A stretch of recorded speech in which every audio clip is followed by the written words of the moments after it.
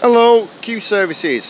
So simply got here 2 hot pressure washers, 21 litres, 200 bar up to 90 degrees. We can then go on to 150 degrees at lower pressure and volume of water. So what I'm simply going to show you how everything operates. So what we've got first of all is this system is primed up with water at the moment. So it's been set up and everything else. What you've simply got there is you've got a valve there, and we've also got a valve at the other side. So what we're simply going to do is go and open these. If you look, what you'll see is this yellow pipe there will let the water run out of the system as you open it up. So at the end of the day, you open all the taps up and it will run free. You've also got 2 valves there, which are your prime valves. So in the morning, what you'd do is you'd come back and these would be open. So we're going to open these first of all at both sides of the boiler. What I'm simply going to do then is we're going to open this one as well. As we open that, what you'll see in a minute or two is the water is slowly starting to drain off in the system. When we go to the other side and open the other side one, it will completely be empty of water. So as you can see now, that is slowly running out and that will run free as well.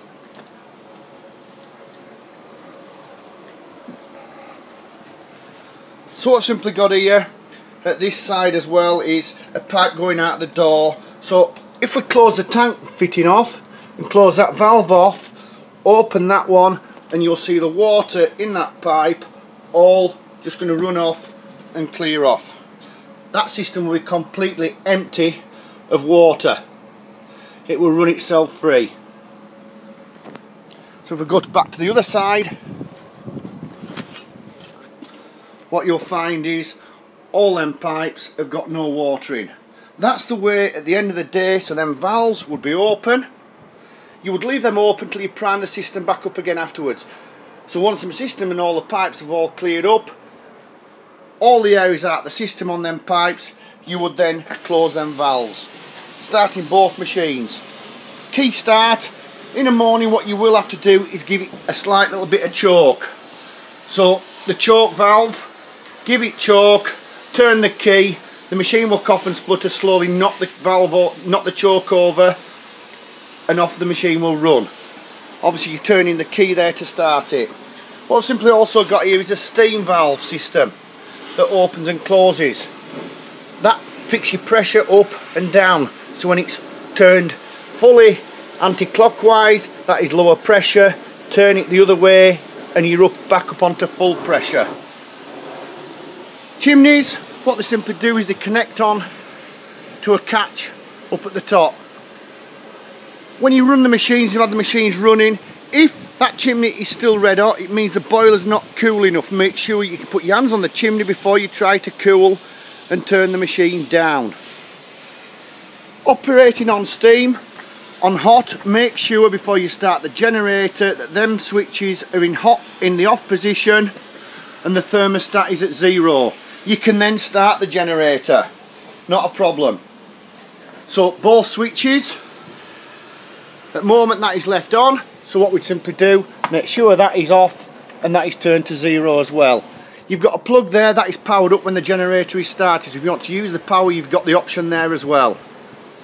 You've also got, if you had a fault with one of the machines, you've got a valve. So if you close that valve off or open it, it means that that machine there has got no water going to it. That other machine wouldn't work correctly, no problem at all. So any problems at any stage, turn that machine and turn the machine off.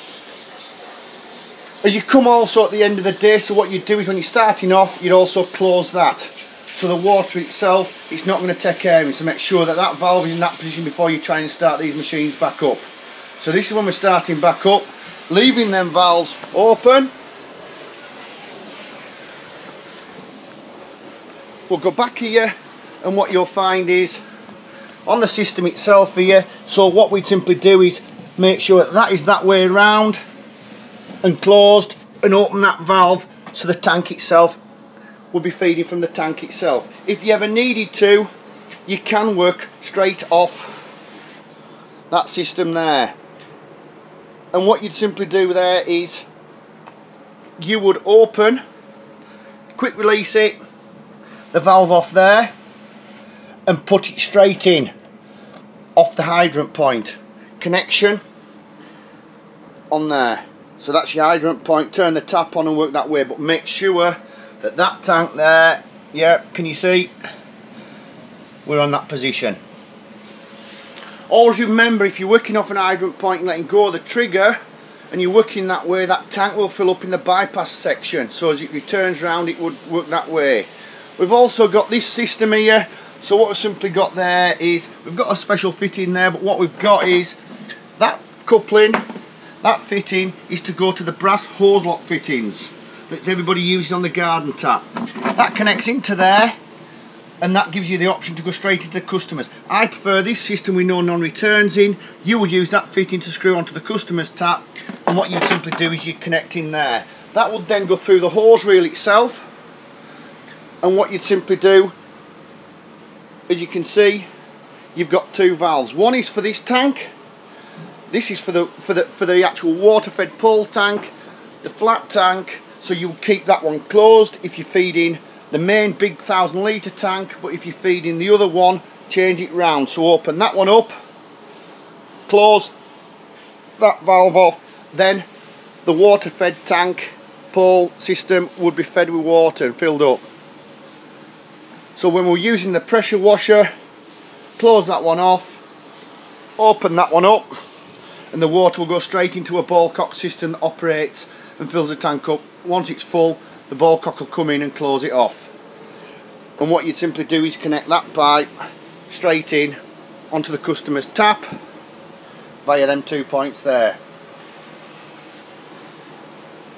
We've got this system as well. What we've simply got there is, you've got your water-fed pole system as well. In there you've also got split charger and battery. You've got your fuel tank there. If the machines run out of fuel, the burners will knock off. You will need to make certain that there's always plenty of fuel in there and the fuel in the bottom is kept clean. Level switch in there that automatically operates and knocks it off. Good size cap, so you're not going to spill fuel everywhere. Kerosene or diesel, red or white.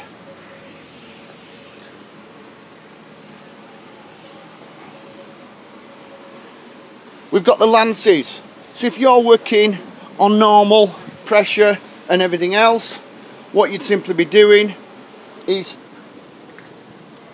high pressure hose coming out. You will wind that hose off. If you're working on steam at any stage, you've got to unravel that hose fully off. You've got two lances here. You've got your steam lance and you've got your normal lance. That has got the option there to use a normal nozzle in the side door. We've got vario nozzle and turbo nozzle, and also we've also got, if you want to work close range, we've made this system so the guns themselves unscrew. You'd put that in place there, and you can use your turbo nozzle, vario nozzle at close range than having it on a lance. It gives you that option as well. You've also got the option if you're just working on cold. What we've done here is we've done an 80 metre hose reel and a 20 metre on a quick release system. So they come uncoupled as the 20 metre hose last. If you're doing a job just on cold, you've got the option. So these ball valves, like I said earlier, what you've simply got there is also the isolation ball valve that goes with the patio cleaner. So that disconnects out the system. So if you're using different lances, different things that day, what you'd simply do is you've got this system. At the moment, your valve's open, so you'd open that valve up so it's in that position and close the boiler off, so you can use the machine and that is in the cold position. So you connect your high pressure 20 metre hose directly straight up to that point and work straight out of the back door. That is just cold and cold only. That stage you won't start your generator, you just have your engine running turned on there. So when you're working it the other way around on the 20 metre hose, close at the end of the, when you're starting off next day, make sure that valve is closed. That is there for protection of the boiler, so that will let water out at night. And open that valve back up into the on position. That will allow water through into the boiler. What we will do is show a video of it running as well shortly. We've also got up here the parts for the water fed poles to click the water fed poles into. The machines themselves shouldn't really need to be touched. You should be able to use them without having to turn the revs up and down on the engines. It is all done via that valve there. You've got one on both machines, and that is giving you every option. Like I say, make sure that always them switches before you start the generator in off position. And like I say, if at any stage them boilers stop running, there's no draft coming out of the top of the boiler, have you run out of fuel? Always fill your fuel up before you start, on the machines and on the boilers themselves, on the heat side in the back in that big tank. Make sure that is full to the top at all times. You don't want to be halfway through a job working and all of a sudden you've run out of fuel and you've got steam system. You've got lights also and an isolation valve for the battery, that's the split charger battery. Same again on that side, the same system. That's the isolation ball valve there system that you can take out of the system. That is just there as a storage when you're not using it.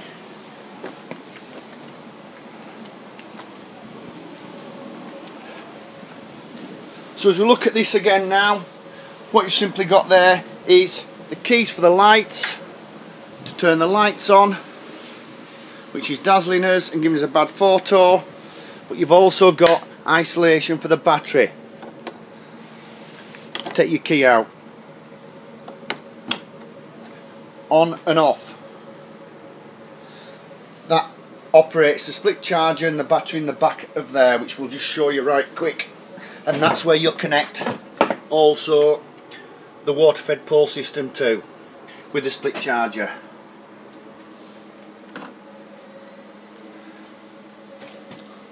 So like I say, what this system's doing, we can run at 90 degrees plus at 200 bar 21 litres, or we can simply turn the system, change the lances over to the other steam lance, only use on steam. You can turn it down also and you will get to a temperature of about 120, working away with the genuine normal lance in there, turning the valve down on the pressure regulator. And I think that's all you need to know. Thank you very much.